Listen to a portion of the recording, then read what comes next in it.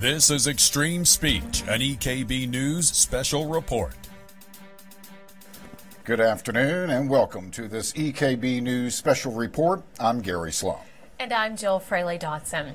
It has been a day circled on the calendar for the past 2 months, and one that has been viewed with dread and increasing concern. White supremacists with the Traditionalist Worker Party, National Socialist Movement, and the Nationalist Front chose to hold a rally in downtown Pikeville today, which has brought Antifa and ARA counter-demonstrators out to confront them. Both sides say they are not here to cause trouble, but they also say they are not afraid to respond with force if provoked. All of the action was scheduled to begin at the top of the hour. To get a live look at what is going on, let's go now to downtown Pikeville, where EKB News reporter Shannon Deskins is standing by. Shannon. Hey, Jill, we are live downtown. Actually, I'm in the middle of Main Street between two groups that are obviously not going to get along today. Of course, this is the rally that has been anticipated for weeks, maybe even months now, that's coming into Pikeville. At 2 o'clock was the scheduled rally for the Traditionalist Workers Party. Now, they're over here to my right, your left. Now, there's only a few here, and it's a supporting group, the TWP, the Traditionalist Workers Party. They have not made their entrance yet. That is kind of what we're waiting for. It was supposed to be 2 o'clock. Now, on the other side of the street, if you can follow me over, now we've got the Antifa group and then other groups that are just vehemently against everything that is happening here today with the Traditionalist Workers Party. We have heard everything from chanting to yelling. This group behind me, they are using megaphones to get their point across. There have been a few tense moments where we have actually had some contact and some dialogue that was not nice going across the street between the two groups. So there is so much tension down here right now that it is hard to describe. Of course, they're screaming anti-Nazi chants behind me now. There's a lot of people with signs, and I don't know if Ronnie can pan in and show some of those. But one thing that is evident between the two sides of the road is a very clear line of law enforcement officers.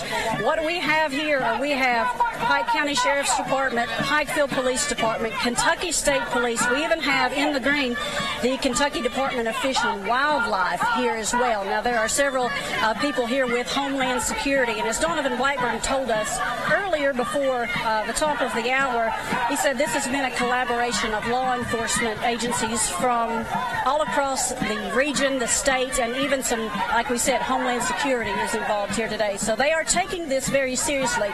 Now, Ronnie, if you can pan to my left, your right, a lot of attention is being pointed on this side of the street. And I'm not sure which group this is that is coming in, but it is getting the attention of a lot of law enforcement. I'm not sure which side of the street they intend to go to, but we'll stay live while this happens. Everything has become eerily quiet downtown. I'm assuming this is the arrival of the Traditionalist Workers Party. So everything has become, well, there's a very tense moment right here as it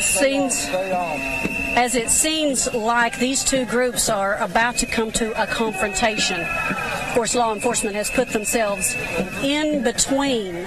The law enforcement has put themselves in between these two groups.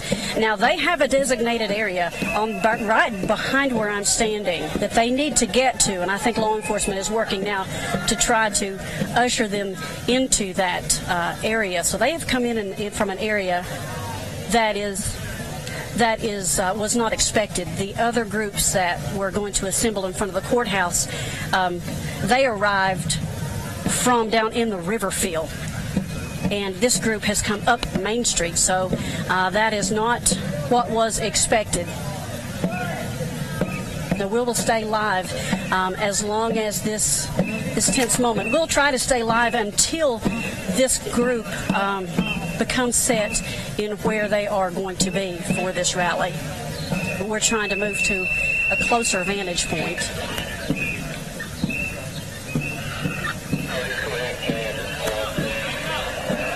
So you can see the ones who are actively against this group are all the way up to the edge of their barricaded area.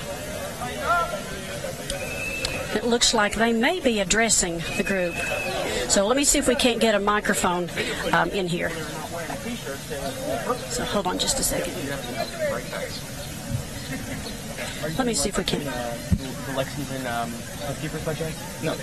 We got some guys out here from Lexington. All right. We are still here. What you guys here today? What brought us here is, what brought us here mainly today is we've been seeing a lot of violence, a lot of polarization in America, right?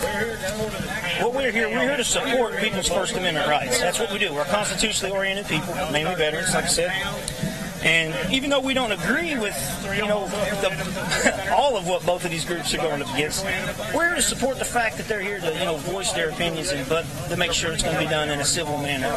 That's it, pure and simple. How would you reconcile the differences? Now, we got here a little bit late. Can you explain? Because we're live right now. Okay, sure. Who you guys are and where you support live? Actually, we're not just one group. We're, several different people, mainly veterans. We got VFW here, we have some Oathkeepers here, we have some 3%ers here, we have some regular militia groups here. We're just basically, you can group us as this. We all took an oath. We adhere to that oath strictly. We're here to support freedom of assembly and protest and all that sort of thing. We don't support any of the views of both of the groups, but we're here to make sure that this stuff doesn't get violent. We've seen a lot of burnings, we've seen a lot of injuries, and we're just not having that in our town. We're not having that, not in this part of the country. You just put a standing by just to make Sure. We're here to support law enforcement if they'd like. We're here to support these people out here screaming stuff that we don't pretty much agree on. But we're just making sure that everything stays nice and civil. Are you the spokesperson for this collection? No, I'm sure, but I'm just a loudmouth. your name just to... Yeah, sure. I'm Alan Lardieri. Last name's Lardieri. Repeat that again, folks. Oh, Lard. L-A-R-D. Yes. I-E-R-I. R-I. All right, so as you can see, this is a group that was not expected, I don't think, here today. They say they are supporting law enforcement and they are supporting the freedom of speech. So they're not necessarily in favor of one group or the other.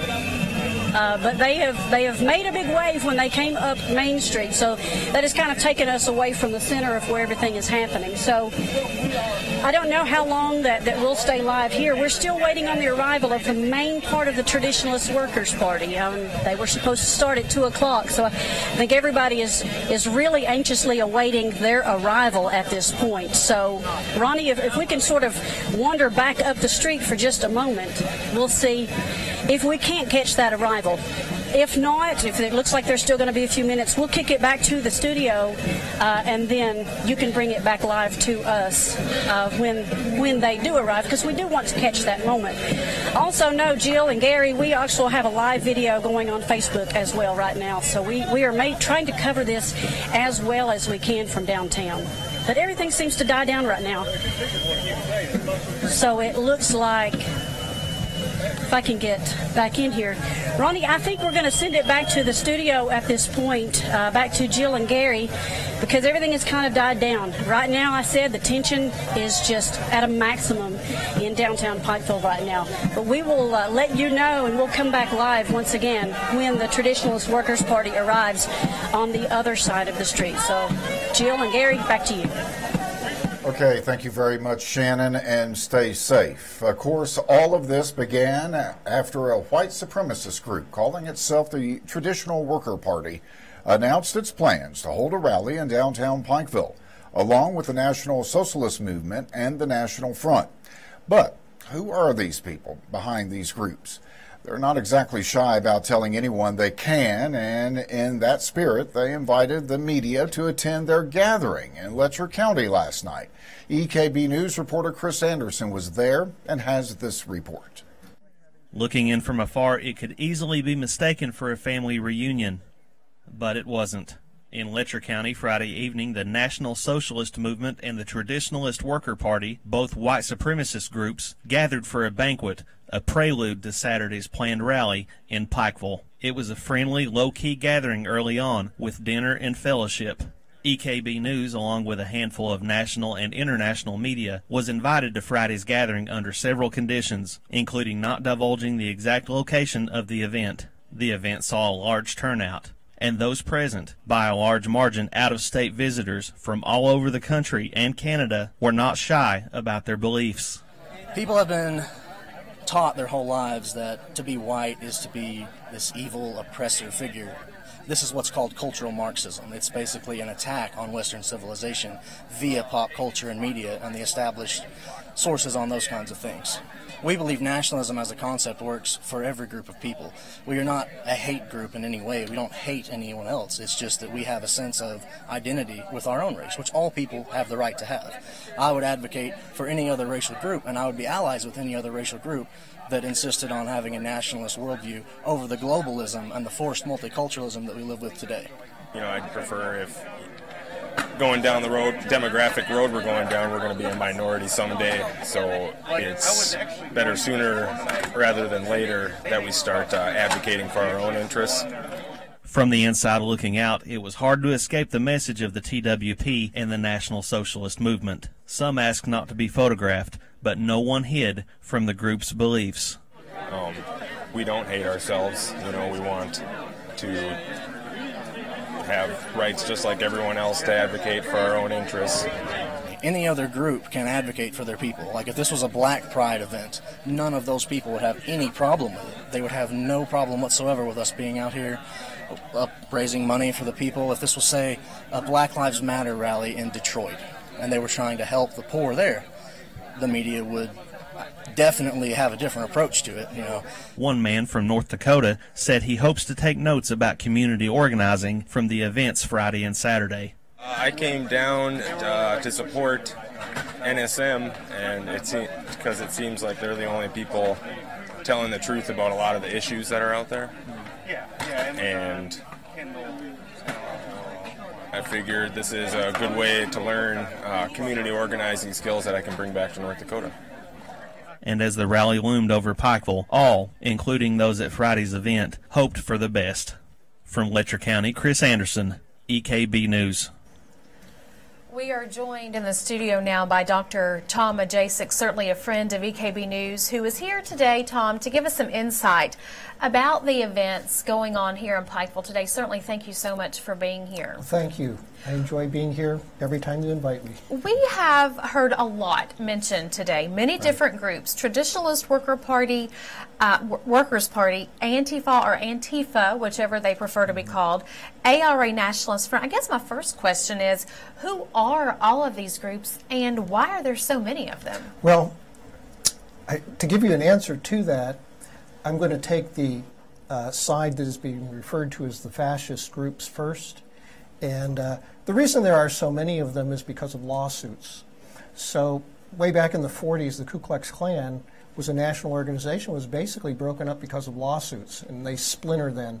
And then if one group is sued, they just kind of die out, and then the other group pops up. In the case of the Traditional Worker Party, that's kind of the brainchild of Matthew Heimbach, who's a very young man. And it really began on a college campus, Towson University in Maryland. And he started advocating not for white supremacy, but for white nationalism. It's a little bit different. You heard a reference to that from some of these other groups, but they're really echoing what Heimbach kind of championed. He does not maintain that whites are superior to blacks or any other race. He simply says they're culturally different and each culture should be able to advocate for itself. Now, some of those earlier groups, like the National Socialist Movement, those are your run-of-the-mill Nazis. They've been around for a long time. But they've kind of all been brought together under a big umbrella called the Aryan Nationalist Alliance. And that's why these other groups are coming in to support the Traditionalist Worker Party. Now, on the other side of the spectrum, back in the 1990s, there were a lot of clashes in Britain between neo-fascist groups and some of the minority groups which were beginning to kind of become a little more assertive in Britain. And I think the anti-fascist movement here really takes its cue from the anti-fascist movement that began in Britain in the 1990s. So the anti-racist movement is really a local variation of the anti-fascist movement, and they cooperate together. And the anti-racist movement tends to be active in the Midwest, They're out of, I believe, Minneapolis, but the anti-fascist movement's been around since the late 80s. You'll see them work nationwide. I think recently they had a confrontation with the traditionalist worker party in Sacramento. They've had some confrontations in Columbus, Ohio. So actually these groups know each other very, very well. Certainly it would appear that they do. As we were coming on the air today before many of the people arrived downtown, we heard a lot of heated exchanges between the very small group of the Traditionalist Worker Party that were already there, right, and the Antifa that was right across the street. So much anger, so much tension between all of the groups represented today. Absolutely. And for many of these groups, this has become something of a religion. Mm-hmm. I think that with regard to the anti-fascist movement, they really feel that they're standing up for diversity in America. They're standing up for people who don't have a voice. On the other side of the spectrum, the Traditionalist Worker Party feel that white Americans have been treated badly the last 20 years or so, that they're on the defensive a lot. So they are also saying, hey, we're just defending ourselves. It's kind of interesting. Both sides say we're the side that's being picked on and we're defending the underdog. Yeah. Seems to be always how it goes, though, right? Yeah, right, absolutely. Now, on occasion, there has been violence. I think that Pikeville really prepared for this very, very well. And you can see the large number of law enforcement people. We see some local veterans who've come out to kind of stand between the two groups to try to ensure that Pikeville will stay safe and that our infrastructure will be safe. And I think that's a really a positive thing. And I hope this will all work out. Absolutely. We all do. We all do. Well, just a moment ago, we got a glimpse of the people who are on the nationalist side of today's demonstrations. We now have a short interview with one of the people who came to protest today. Let's have a look. Well, basically, I'm here because I want to send a message, just like I always do with my fellow Antifa, to groups like the NSM and the Traditionalist Worker Party, which are basically calling themselves the Nationalist Front today. We're basically sending a message that they're only going to go but so far, and this is pretty much as good as it gets, because we're a better society than this. And to be perfectly honest with you, I've only been in Pikeville for about 12 hours, and I know that Pikeville is a lot better than what they have to offer. That's one of the reasons why they wouldn't let them hold their event at Jenny Wiley. It wasn't fair to the people who have made that park what it is. And long after this crowd is gone, long after we're gone, y'all gonna still be here having to deal with what just happened. But y'all will move on. Y'all will move on because it's not that strong. And you will be fine. I mean, I really am captivated by what I see here in town, and I haven't been here long enough to see what else y'all have to offer, but I like what I see, and I wish y'all well. Is there the possibility that something will flare up and all hell will break loose? Of course there is. There's always going to be that. But I think that the precautions that the city has taken and over the past couple of weeks may have kept that down to a minimum. I mean, this is the setup I'm generally used to whenever I go to one of their rallies. We're on this side, cops in the middle, they're on that side cussing everybody out. And usually they have that controlled entry where they're escorted in and then they're escorted out. And then that's the end of the day. Well, one question that comes to mind after watching that particular clip is, do these groups exist to confront each other? And, Tom, do they? Well, there's something to that. I think they've fallen into a certain routine. They know what to expect from the other group. I have a feeling that the rhetoric that you're going to hear today on the streets of Pikeville is the same rhetoric that you heard at the dispute over the Holocaust Memorial in Columbus and that you heard in Sacramento, California. So, yeah, some of this is very, very well rehearsed. And also, do you think is there an opportunity for us to see any type of trouble in downtown Pikeville today? Absolutely. If someone were to, say, a somewhat deranged person were to somehow get a gun in and take a shot at somebody, I think that you would see some real trouble. I think that other guns are hidden or nearby. So, I really hope and pray that our law enforcement folks are safe and that everything comes out peacefully. You know, Tom, I think that's the most troubling thing and unsettling thing is that, you know, I saw one of the Facebook posts, many Facebook posts have been around today, it's particularly one that said, you know, we will be carrying, we'll have concealed carry. They have their license to do that. You know they're there. And then I saw one of the groups were advocating the use of knives to conceal knives. If you didn't have a concealed carry permit for a gun, then certainly knives would do it. And that, you know, just really, it's so unsettling to think that that is going on in our streets. And the majority of the people are here are not even from here. So my next question to you is why Pikeville? Why did they choose here when it could have been anywhere? Well, Pikeville for three reasons. One is Eastern Kentucky has such a high percentage of whites. We have a very, very small minority population here.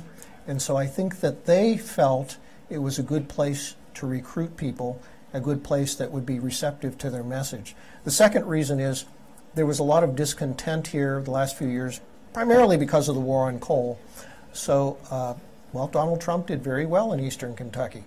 And I think that many of these groups want to associate themselves with that Trump wave. Now, Donald Trump has actually denounced this sort of activity. I want to make that clear. I don't think he likes these groups. I don't think he supports these groups. But it's also true that many of their members do support him. And I think they've twisted some of his message. The third reason is Pikeville has a growing college in U-Pike. And you have to remember that Matthew Heimbach, the man who started the Traditionalist Worker Party, started his activities in college at Towson State. So, you know, he started a group called Youth for Western Civilization. He also headed a group there called the White Student Union. So that's his background. And he has made it very clear in the Traditionalist Worker Party literature, and he's also the national director of the Traditionalist Youth Network, from which the party grew out of, that he wants to proselytize among high school and college students. In other words, he wants to get these people when they're young, indoctrinate them, then he'll have lifelong members. Certainly. Tom, thank you so much for your commentary, and certainly we'll be talking more throughout the day. Now let's go back downtown Pikeville to Shannon Deskins, who is standing by live. Shannon. Okay, we're going.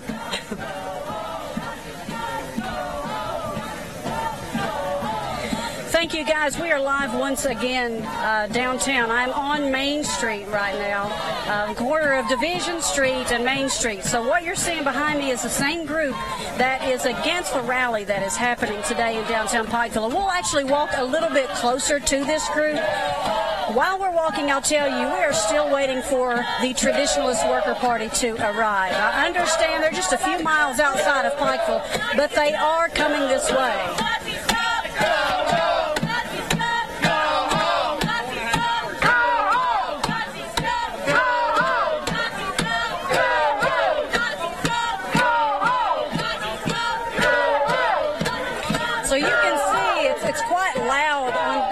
The street. Now behind me is the area where the Traditionalist Worker Party and that group is going to assemble.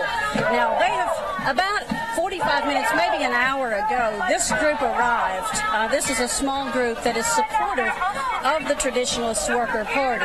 So they are actually waiting on the main group to arrive. And like I said, we've got some people on the outlying parts of Pikeville watching, and the Traditionalist Worker Party are on their way, so we understand they are just a few miles outside of Pikeville. So I anticipate still a few minutes before they arrive because, as we said earlier, parking is not easy in downtown Pikeville right now. The streets are shut off. You can see Main Street. You can't come down any of the side streets. A lot of the local parking lots are closed as well. So as far as parking, there isn't much. So they're going to have to get into town. They're driving from the location where they had their event yesterday. So we're going to stay downtown throughout the day. I believe Chris Anderson, another EKB reporter, is live right now on our Facebook. So we're trying to make sure that we give you every possible vantage point of this event downtown right now. So Jill and Gary, as of right now, we understand it'll still be a few more minutes before the arrival of the Traditionalist Workers Party. But we will stay downtown and we will stay on top of the situation. So